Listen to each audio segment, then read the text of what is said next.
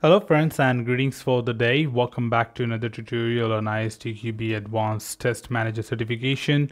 We are in chapter 2 talking about the test management, and as a part of it we are continuing ahead with 2.3 risk-based testing and other approaches for test prioritization and effort allocation.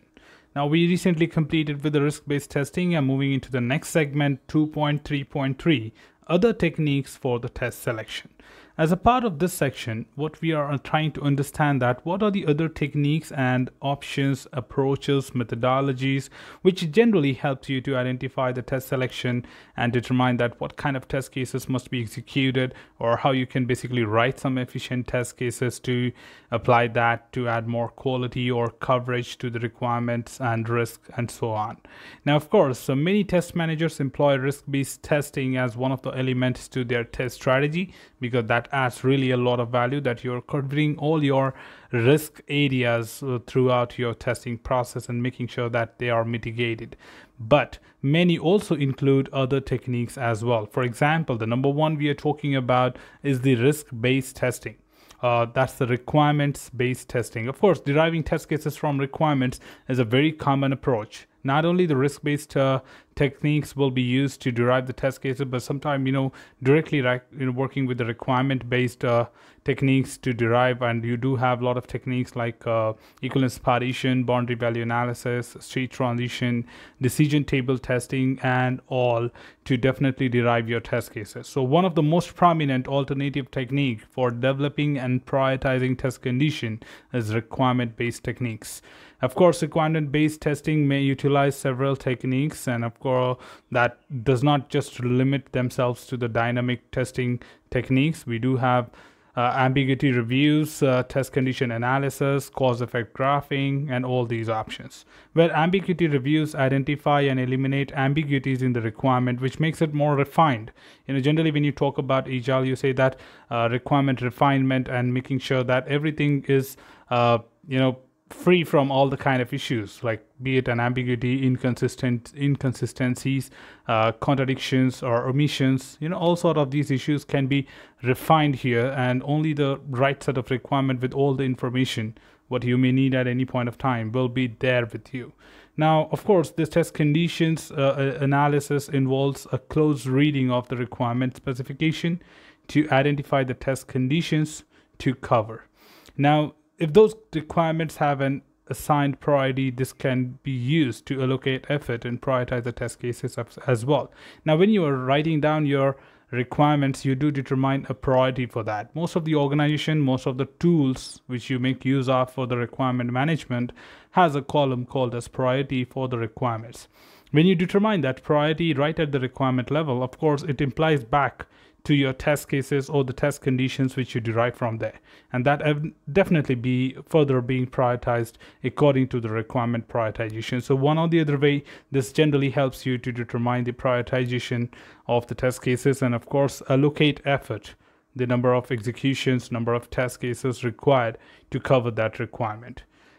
Now, cause-effect graphing is another approach which you have covered in the test analyst certification, in case you have covered that certification before.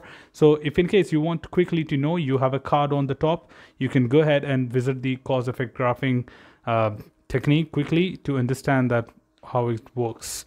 Now, in the context of covering combinations of test conditions as a part of the test analysis, cause-effect graphing is very useful.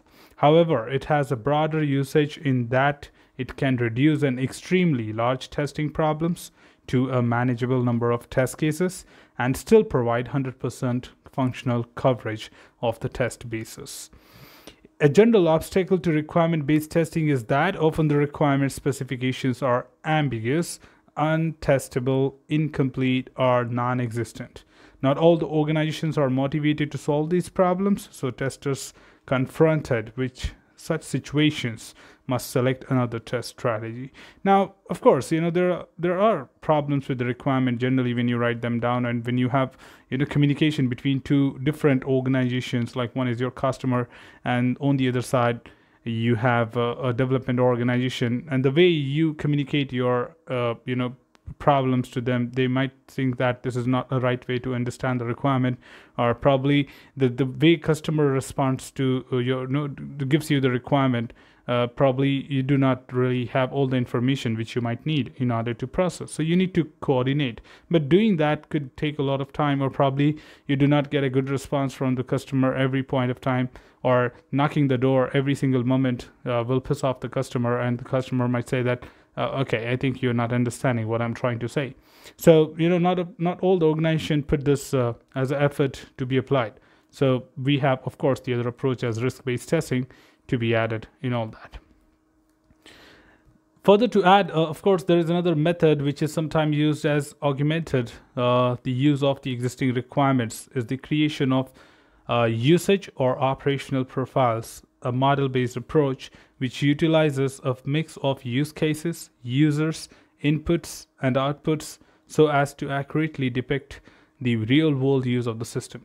Now, a lot of these things are being applied in the traditional approaches as well, plus the agile methodology, where we try to convert all your requirements into such a way that it turns into the modeling kind of system, like unified marking language, and that basically adds a lot of value here to say that or whether this requirement how it's going to interact with the other parts of the application. So modeling option will definitely add a lot of value to showcase you the control flow, the data flow, and many other aspects, like how exactly the modules are integrated to each other.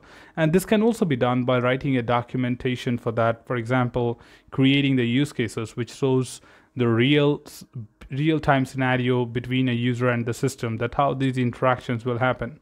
And on the same time, you can also create different user profiles, which you also call it as personas, and try behaving that as that particular profile, and try to interact with the product and see that how exactly the product is trying to behave. And you can definitely come up with a lot of test cases as a making use of these kind of test bases.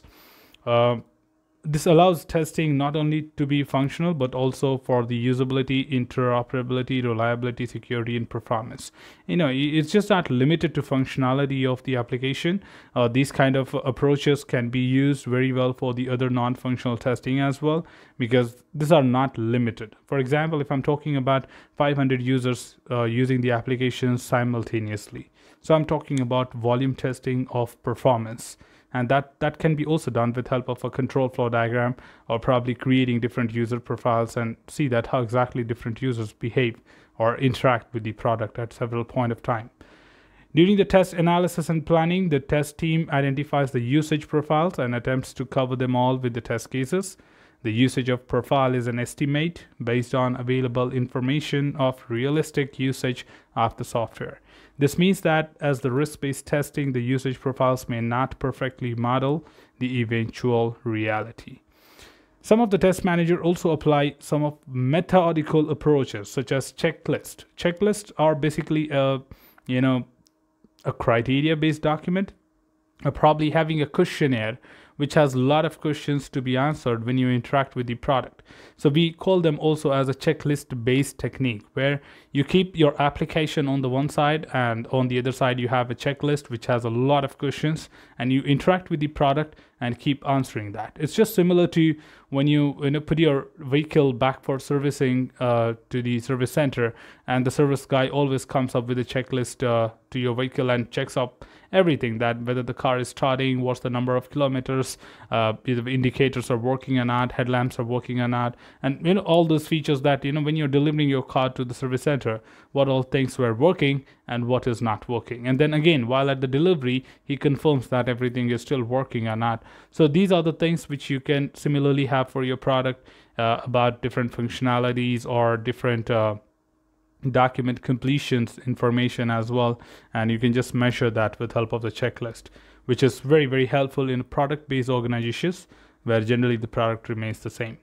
Finally, another common method is used as a reactive approach, where reactive approach is also one of these strategies which can be used.